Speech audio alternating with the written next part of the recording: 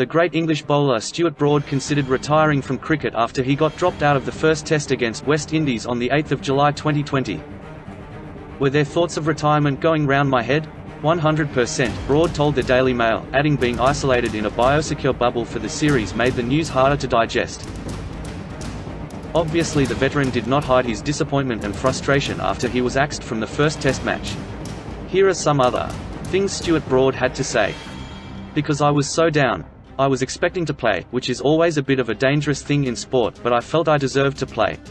If I had had a different conversation with the coach the day after and the coach had said you are not in our plans, well, if you are not in England's plans when you are bowling as well as you can, you are pretty screwed.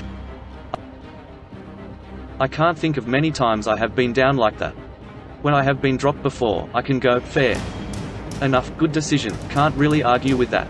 This time, when Ben Stokes, told me I wasn't playing, I felt my body go into shakes. I could barely speak. I wasn't playing, I was staying in a single room. I didn't sleep for 2 days. I was nowhere. A different decision could definitely have been made with my emotions of how I was feeling.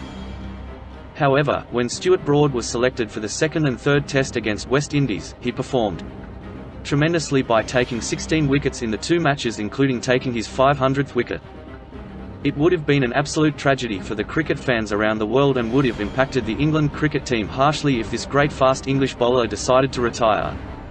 Thank you so much for watching. Hope you enjoyed it. Please subscribe, share and like this video for more amazing videos in the future. Also, stay tuned for a video about how to watch live cricket free and safely, for those of you who can't watch matches live at this point of time.